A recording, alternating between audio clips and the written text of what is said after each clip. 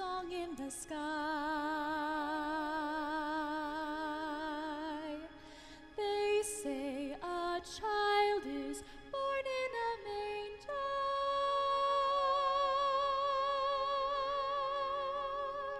We are happy, do you know why?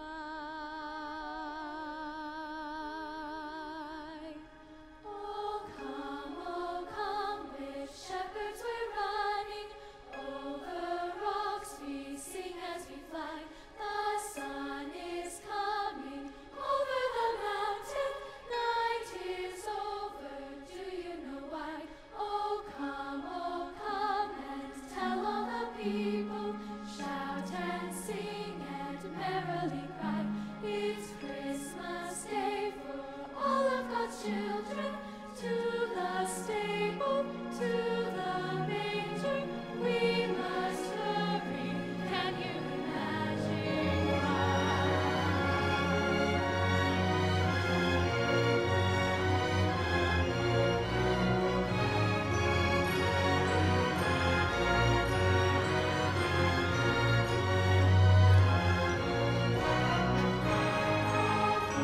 Oh come, the baby is stirring, smiling, blinking, looking so high.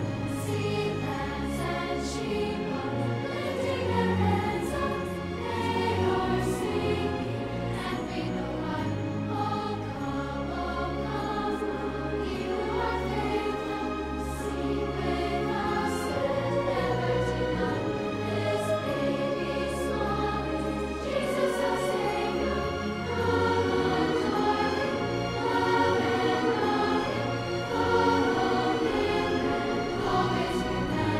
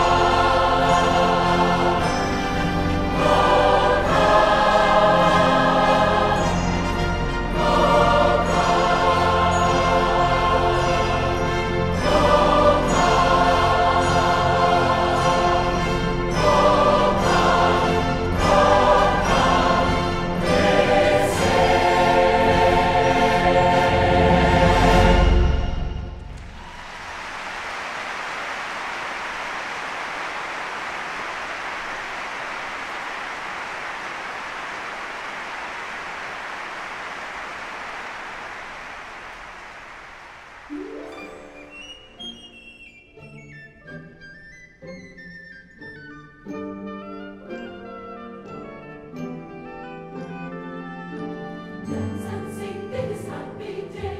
Christ is born, the Son of Mary. Dance and sing, all cares away. Sound the pipes and the trumpets play. Dance and sing this happy day. Christ is born, the Son of Mary. Dance and sing.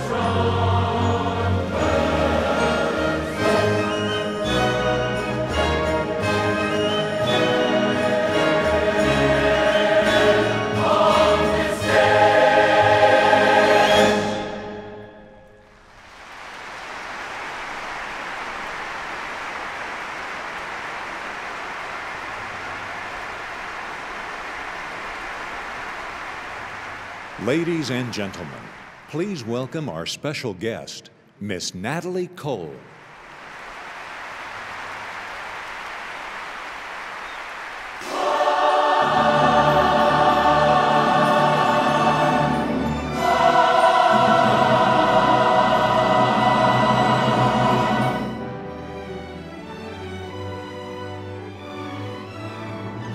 Hark, the herald angels sing, glory to the newborn King. Peace on earth and mercy mild, God and sinners reconciled.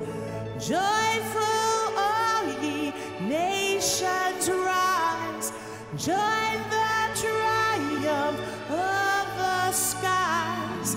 With the angelic host proclaim, Christ is born in Bethlehem.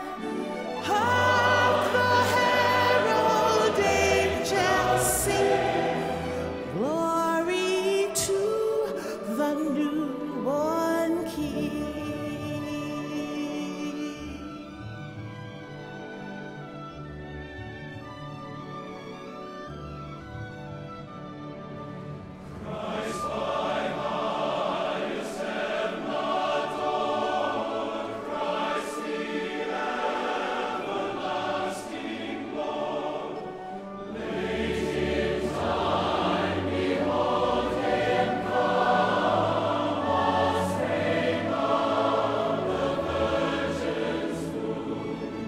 Veiled in flesh, our Lord now see. Hail the incarnate deity. Pleased as man with men to dwell.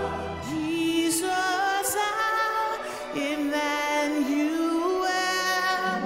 Hark, the herald angels sing, glory to the newborn King.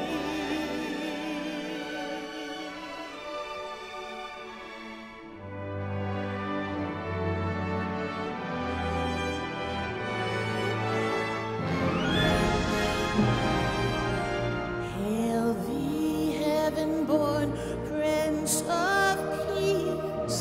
Hail the Son of righteousness.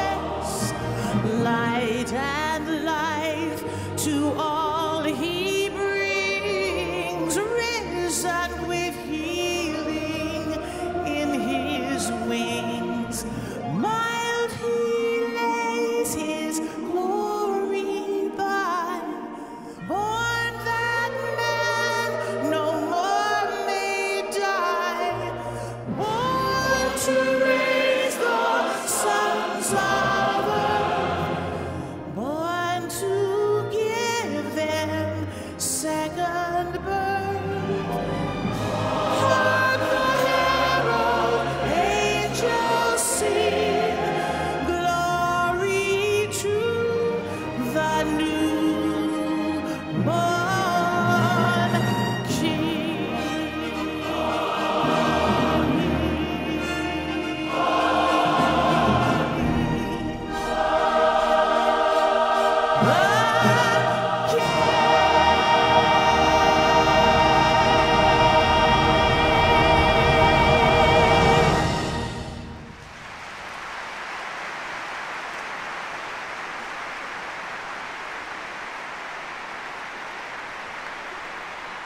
Please welcome Pulitzer Prize-winning author and American historian, Mr. David McCullough.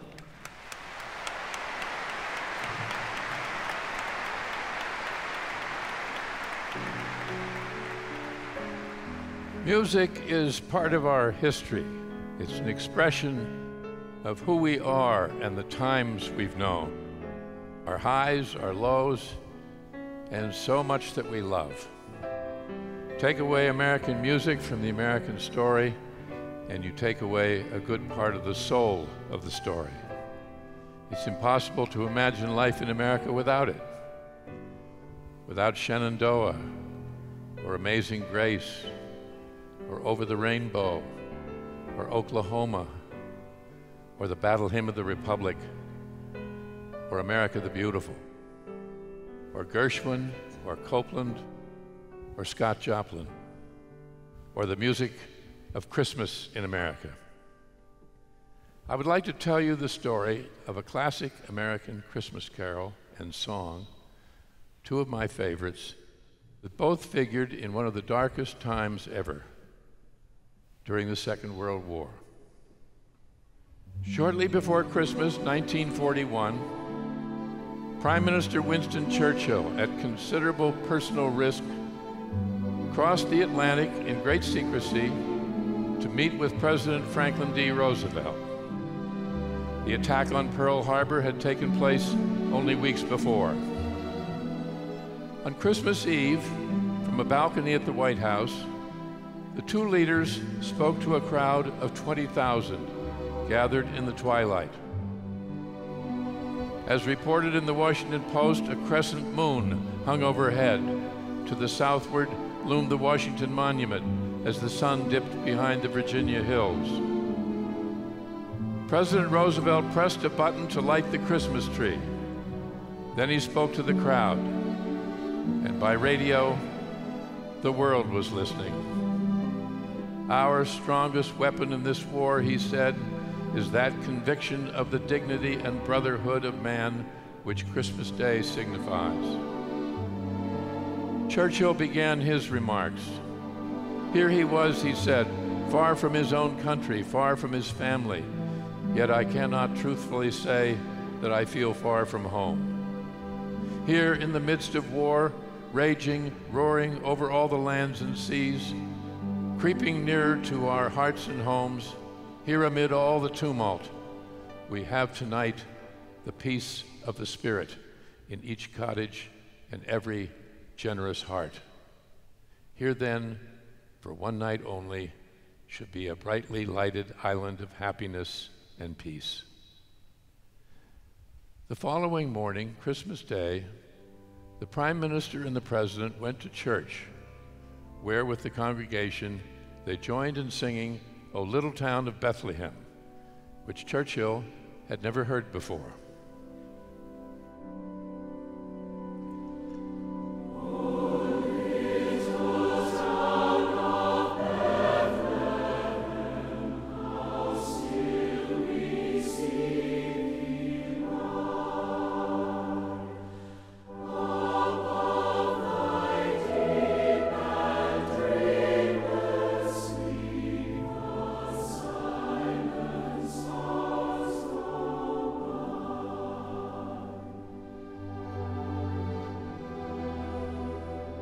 The words of the hymn, one of the most beloved of Christmas carols, had been written long before by a famous American clergyman, Phillips Brooks, after a visit to the Holy Land.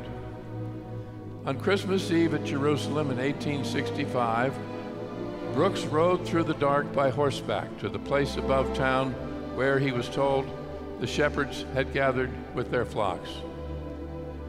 After returning to his church in Philadelphia, in an effort to put down on paper what he had felt that night, Brooks wrote a poem. Then, a few days before Christmas, 1868, he asked the organist of the church, Louis Redner, to put the poem to music that it might be sung at the Christmas service. Redner tried, but with no success. Christmas Eve, he went to bed feeling he had utterly failed. My brain was all confused, he later said, but I was roused from sleep late in the night, hearing an angel strain, and seizing a piece of music paper, I jotted down the treble of the tune. Churchill had spoken in his remarks from the White House balcony of every home as a brightly lighted island in the dark. In the first stanza of O Little Town of Bethlehem is the line, "Yet in thy dark streets shineth the everlasting light." I like to think of Churchill and Roosevelt singing that line in particular at that time. And as would be said of the Prime Minister, he always sang lustily, if not exactly in tune.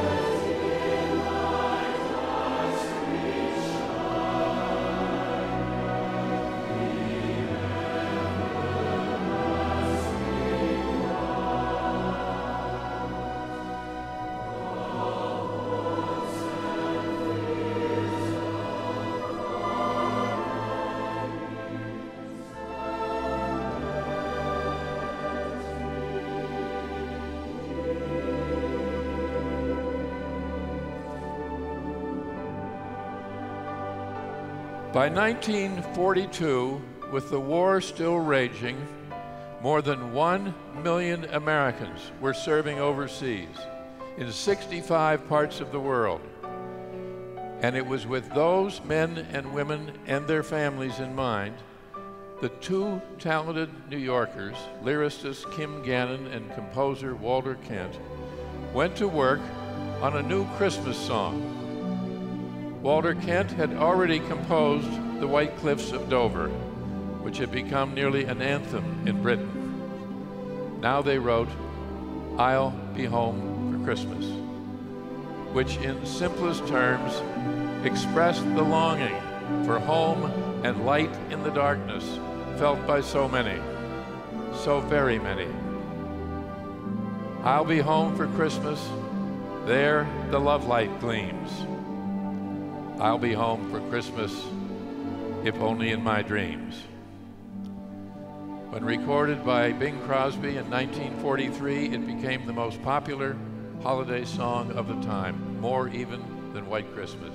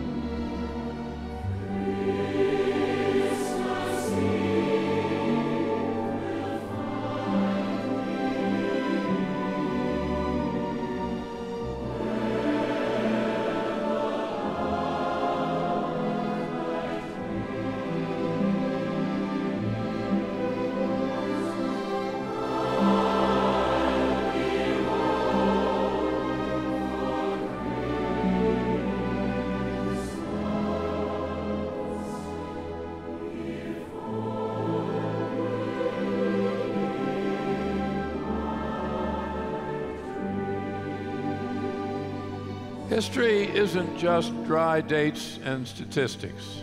History is human. History can be a great source of strength and affirmation, an aid to navigation, especially in dark and dangerous times. And the words and music we love and that have stood the test of time mean still more when we know their story.